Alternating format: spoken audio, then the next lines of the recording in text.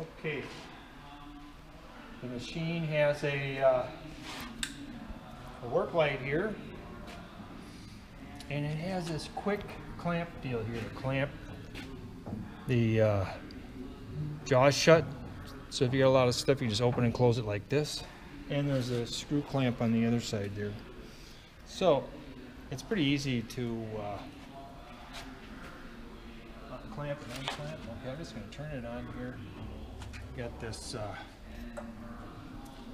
down feed adjuster right here. It won't start unless,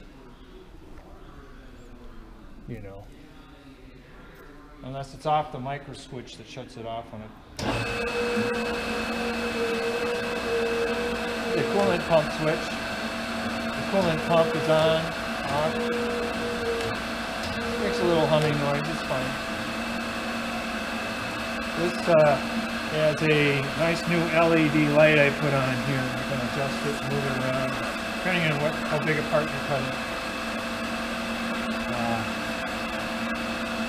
Got carbide blade guides back at the rollers. The heavy duty guides on an 1.25 inch blade.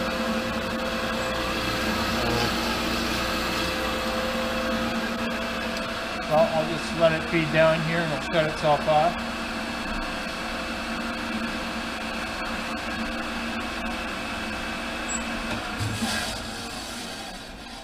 And it has a nice blade speed cutting chart.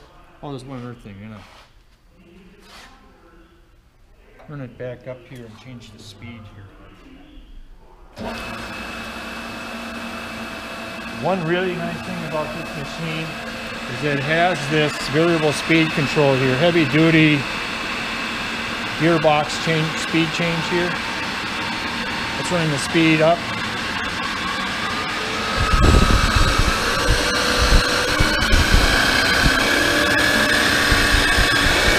All the way up.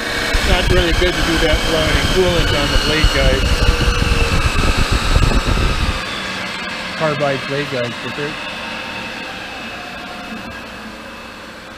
run it all the way down. It can be wired for 220 or 440 volts. It's wired 220 volt right now. But this is a pretty rugged drive system on here. Direct drive to the wheel. It's all steel frame, heavy steel frame construction, German-made machine.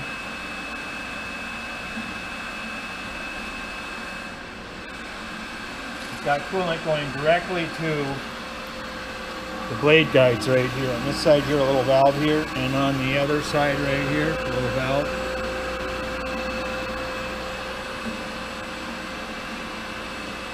That's basically it.